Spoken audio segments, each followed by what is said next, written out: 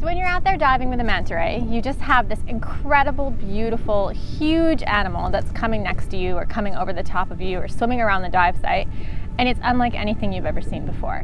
All the mantas are different and each one has its own unique personality. The unique thing about Six Senses Laamu is that we are lucky enough to have this manta ray cleaning station just a 10-minute boat ride away. We get a year-round population of 125 manta rays that frequent this site. At the Maldives Underwater Initiative, we bring experts from all around the world to help guide our research projects.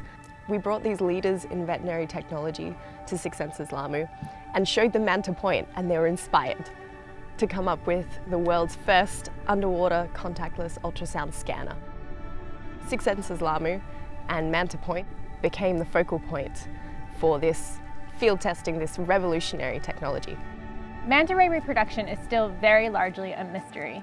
We've never seen a manta ray give birth except for an aquarium. We spend such a small amount of time with different individuals throughout the course of a year or throughout the course of a lifetime. We only get a glimpse into their lives. So if a manta ray is pregnant, we might not see it until they're quite heavily pregnant. We might not see it in the early stages because it's just not visible to us. Thanks to the underwater ultrasound scanner, we now have the first recorded ultrasound scans of both pregnant and non-pregnant wild reef manta rays. Understanding life history in these animals and reproduction in the species is incredibly important because understanding these things allows us to influence conservation measures and determine how we can best conserve the species within this country and around the world.